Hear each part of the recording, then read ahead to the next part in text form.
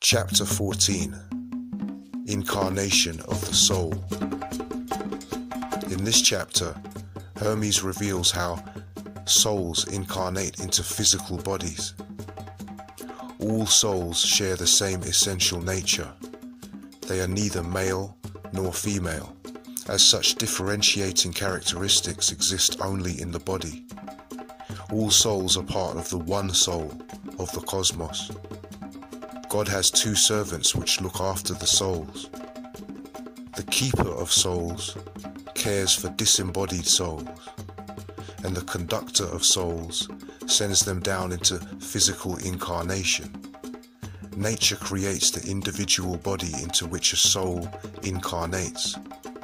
The power that Hermes calls memory ensures that this body conforms to the universal form of the human species. The power Hermes calls skill makes sure that each individual body is a fitting home for the particular soul it houses. Our individual characteristics are governed by the qualities of the gods presiding over the moment of our incarnation. If the gods present at our birth are peaceful, we will be peaceful by nature. If they are warlike, we will be aggressive. This is why astrologers say, for example, that those born at the time of Aries have certain characteristics, whilst those born at the time of Capricorn have a different nature. Those gods who accompany the soul at the moment of birth affect the instinctual nature of the soul. Those that have their effect later, in adolescence, affect the rational part of the soul. Before it incarnates, the soul is already wrapped in a spiritual body.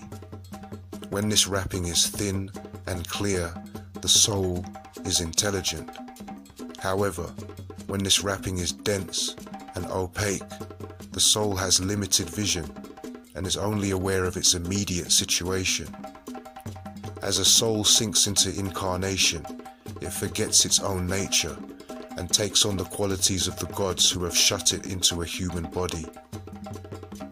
Hermes describes a vision of disembodied souls about to make their journey into physical form. They are filled with fear and horror at the fate which awaits them. They cannot bear the prospect of such imprisonment. Incarnation of the soul. All souls are part of one soul, which is the soul of the cosmos. Souls all have one nature. They are neither male nor female. Such differences of sex arise only in the body. In the world above there are two gods, who are servants of Atom's goodness, called the keeper of souls and the conductor of souls. The keeper is in charge of disembodied souls. The conductor sends down these souls from time to time into physical incarnation. Nature works alongside these gods, making mortal vessels into which souls are poured. Nature also has two assistants, called memory and skill. Memory ensures that nature creates individual forms that are copies of the primal universal forms. Skill ensures that the individual frame is fashioned in conformity with the soul, which will embody it, seeing to it that lively souls have lively bodies, sluggish souls have sluggish bodies, powerful souls have powerful bodies. The soul, which is spiritual, has its own wrappings, which are also spiritual. These are coats made of air.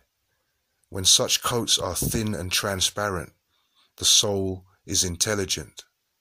When they are dense and muddied, like the air in stormy weather, the soul cannot see far, but is only aware of its immediate predicament.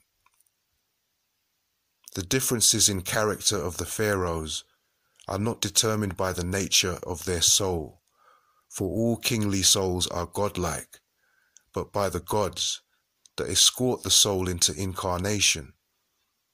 Souls of such quality that incarnate for so high a purpose do not descend without attendance, for divine justice knows how to assign to each his due, even when exiled from the happy land. When the soul is accompanied by warlike gods, the Pharaoh will wage war.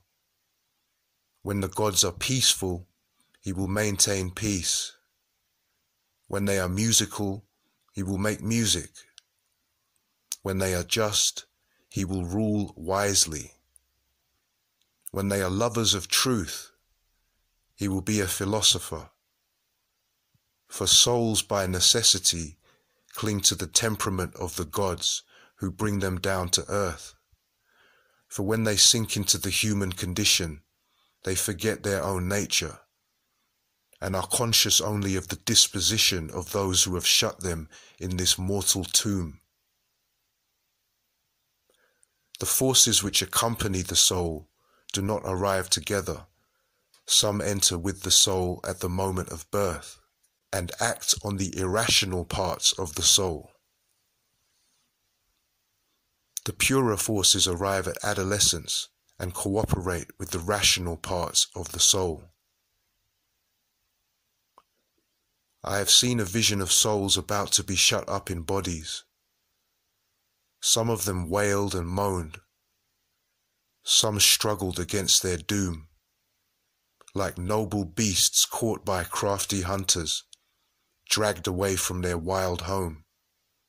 One shrieked, and looking up and down exclaimed, "O heaven, source of being, bright shining stars and unfailing sun and moon, light and life breath of the One, all you that share our home.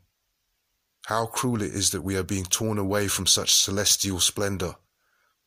We are to be expelled from this holy atmosphere and from this blissful life we live here, to be imprisoned in a mean and sorry place. What hard necessities wait for us? What hateful thing will we have to do to meet the needs of a body that will quickly perish? Our eyes will see little, and only through the fluid which these orbs contain. And when we see our vast heavenly home contracted to a size as small as an eye, our sorrow will never cease. We shall not even see clearly, for we have been condemned to darkness. And when we hear our brothers and sisters blowing with the wind, we shall grieve that we are no longer breathing in unison with them.